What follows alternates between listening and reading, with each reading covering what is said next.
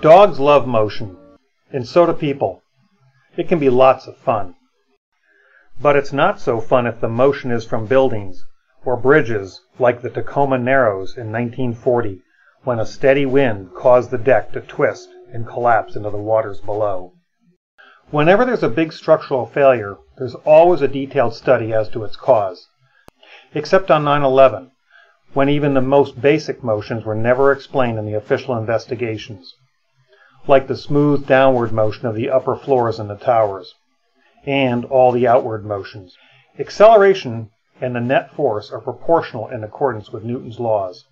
And while the force may be invisible, the acceleration is not. If there's no acceleration, we say there's no net force, even though there can still be motion. The direction of acceleration is always in line with the direction of the applied force.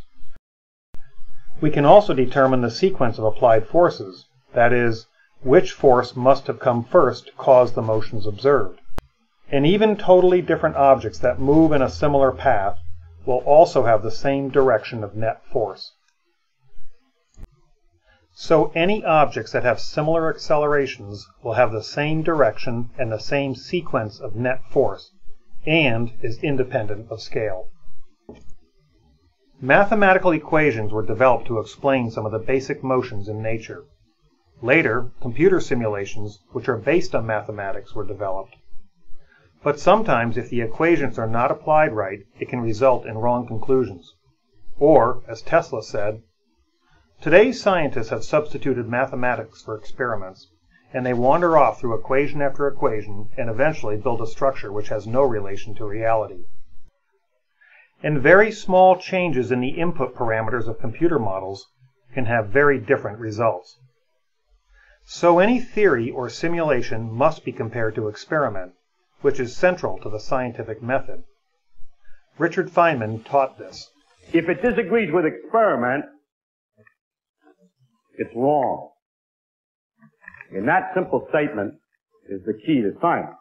It doesn't make a difference how beautiful your guess is. It doesn't make a difference how smart you are, who made the guess, or what his name is.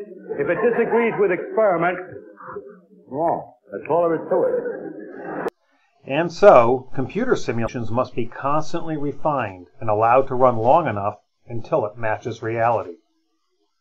There are some very good simulations, and some really bad simulations because they don't run long enough, and of course, they don't match reality. Which led to a single column, one column that had a large unsupported length. And that one column, the critical column, buckled. But when asked, how could he be so sure the Building 7 model was accurate? And to use a very complicated computer model for this, how can you be so sure that this is actually accurate what you want? It's a virtual proof, some might say. Well, computer models these days are incredibly robust. We actually design 1,000-foot, 2,000-foot buildings today purely based on computer models. We design airplanes that fly with computer models. We certainly can do failure analysis using computer models. Well, we know what computer models can be used for, but that doesn't mean they're accurate.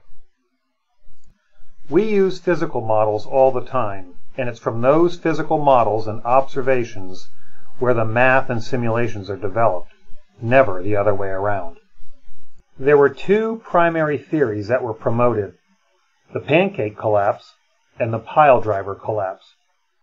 Both rely on gravity to be the driving force for the two motions. In other words, the force and motions were down then out. Let's conduct some experiments to verify this. But first, we need to understand some basics about building design. There are two fundamental parameters of structural design. The first, of course, is strength. Obviously, each component must be able to hold the dead load plus the live load plus a significant factor of safety. And the second is what's called serviceability. The structure must be able to support all the loads without excessive deflection. For example, the building can't sway in the wind or have bouncy floors, even though it may be perfectly strong.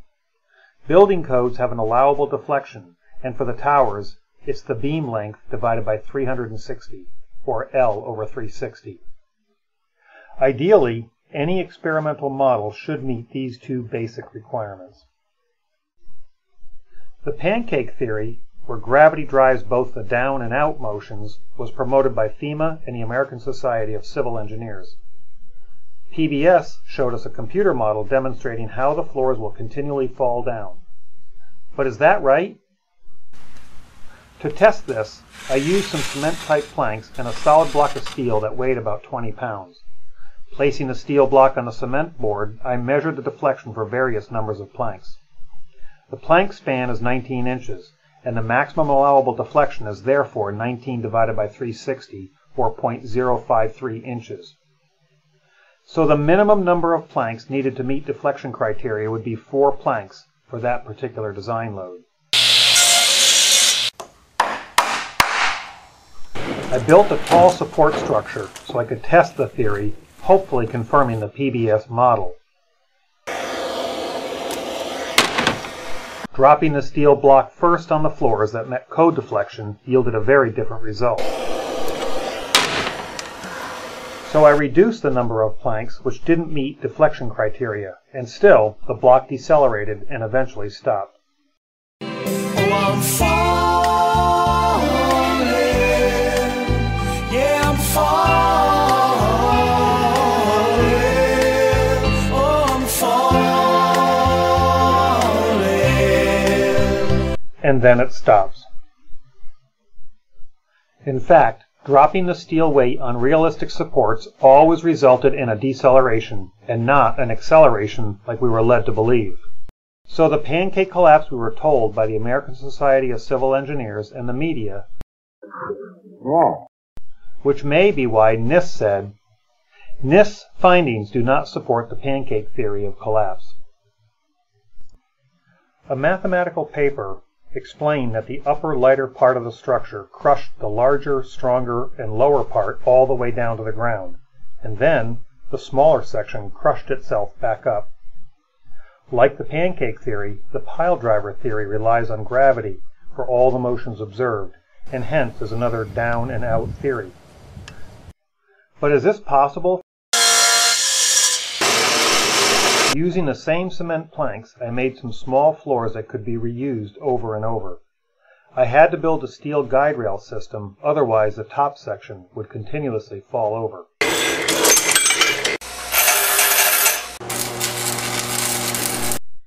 I decided to use some weak plastic pizza cover supports as my columns. Dropping about 15% of the floor system on the lower structure always demonstrated a deceleration. I even removed the upper plastic supports to make the falling floors denser. But it still didn't match the observed motion and never experienced the crush down, crush up result predicted by the equations. So I decided to make an unrealistic model where the supports were turned sideways and even weaker. The deflection was excessive, and just like the 9/11 Commission, they were set up to fail. Finally, it looked like I was starting to get the motions observed.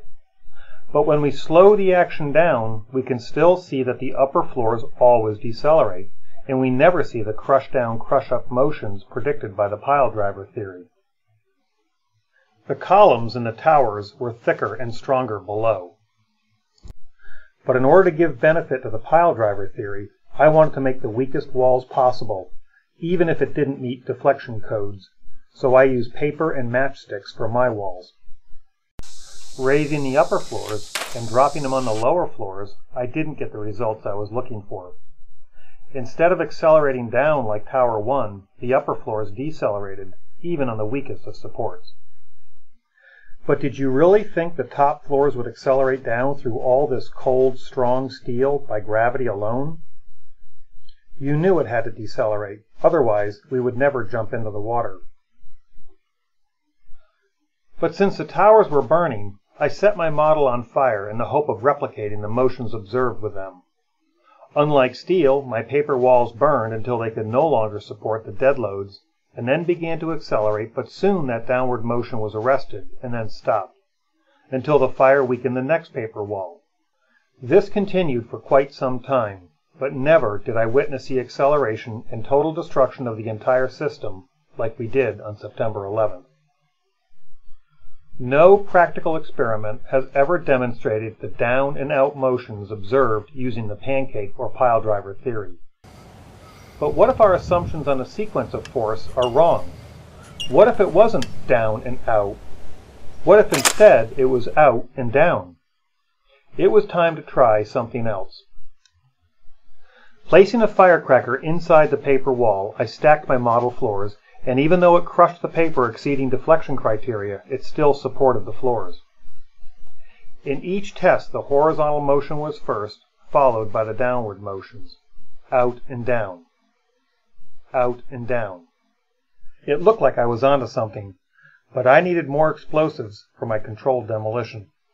Placing the firecrackers in each floor and connected by a long fuse inside the structure to each one, I stacked the system upwards, leaving the fuse accessible. I lit it and I ran.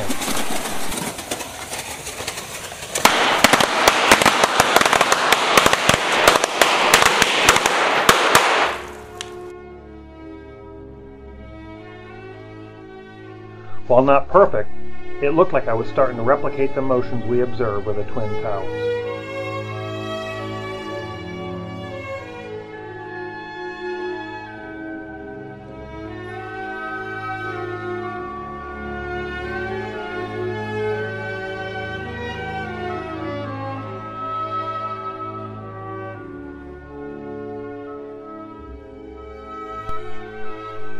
I tried various fuse lengths, lighting them in the upper floors in an effort to mimic the tower's motion.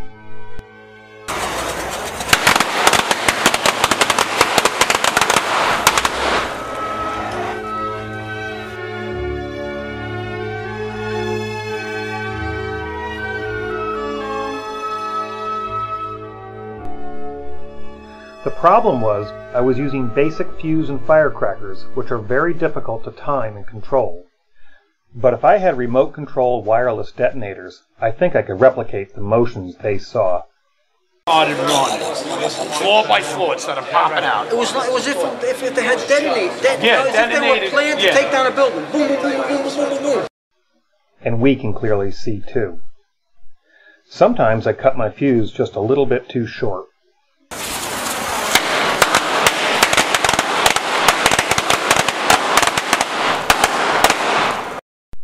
Even so, we can still learn much from my crude experiments.